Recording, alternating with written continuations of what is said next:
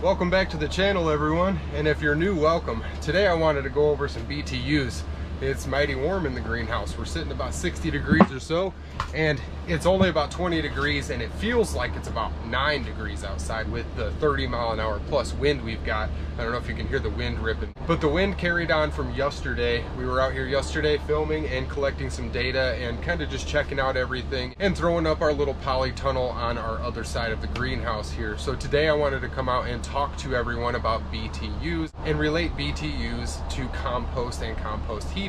So let's start with our greenhouse here. Excuse my hat here.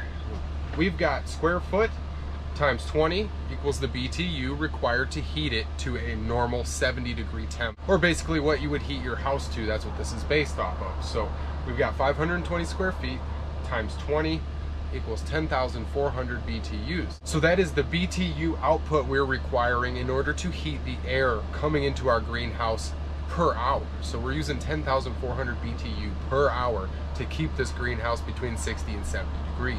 Now, what is a BTU? A BTU is a British thermal unit, and it is the measurement of heat required to heat 1 pound of water by 1 degree Fahrenheit. And that's based on water being at its highest density, being about 39-40 degrees Fahrenheit. So let's go over a few daily accruals on your farm animals and a human. So we as humans have enough BTU output per day to equal 600 BTU, or to boil 1 kettle of water. Now, a lot of people have chickens, so chickens produce about a half of a cubic foot of methane per day, equaling about half of what a human does, about 300 BTU, or about half of a kettle of water heated. Now, cows and pigs produce 8 to 9 cubic feet of methane per day, being about 4,000 to 5,000 BTU, meaning that off of the methane that those animals produce, we could boil 5 to 6 kettles of water. Now, I went over our formula and the requirements that we require to heat this greenhouse up, and it may be a little more because these were based off a decently insulated room.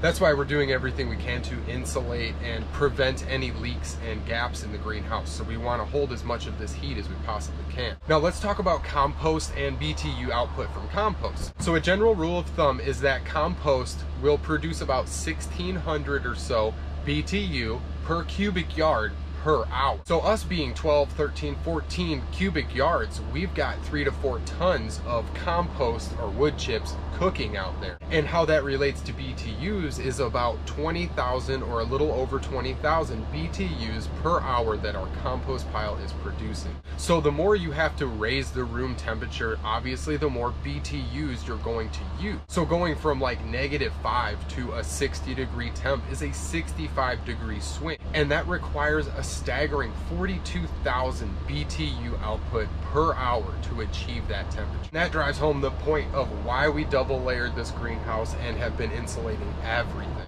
allowing our compost heater to work much more efficiently. You hear that wind ripping out there? That's like 50 miles an hour blowing through that tree. It is nuts outside, but we're well protected in here. The greenhouse is nice and solid. Both these layers keep it nice and warm in here. We've had a little solar activity this afternoon. We didn't have any solar activity this morning. So this afternoon we've gotten some good sunlight in here, but this morning we came out and the temps were about 50 degrees. So we're not too far off from when the sun's out to when the sun's not out. As long as we've got a minute amount of solar activity, we can run both of these systems flawlessly. And that brings me to the Jean Pain compost heating theory here. So Jean Pain himself was able to heat water from about 40 degrees Fahrenheit up to about 140 degrees Fahrenheit, creating about 100-degree difference. So this is our formula to find how many BTUs we need to heat water to a certain degree. So your BTUs equal your gallon per minute times your temp entering minus the temp leaving, and that all times 500.4. And obviously the lower the temp going in, the more BTUs we got to use to create heat coming into the greenhouse. So just for example, if you're heating water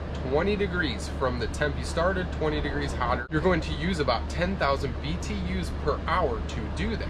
So let's double that. You've got to increase your water about 40 degrees or 50 degrees. So you're pushing 20 to 25,000 BTUs per hour just to achieve that job of heating the water. So I hope that kind of gave everybody an idea or a little definition to the compost and compost heating and how much BTUs your compost is going to produce per cubic yard or per ton. So let's jump down here. I want to check out the temps on our water.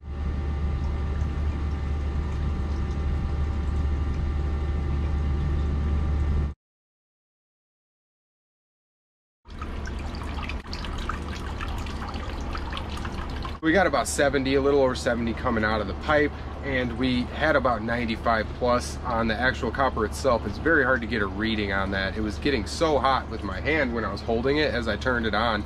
I know it was hotter than 95 or 96 degrees coming out of there. So going from about 50 in the tank to coming out at 95, 100 degrees is almost 20,000 BTUs. I guarantee that's what that was putting out, is closer to about 120, because it was starting to really burn my hand as I was holding onto it. So if anybody's got any questions, drop it in the comments below. I'd like to thank everybody for watching and taking some time to check this out, and a big shout out to all my subscribers. You guys got great ideas and great feedback, so thank you to all of you. I'm gonna design my methane capture kit and run all of that up and bring that to everybody soon, so you guys can check that out.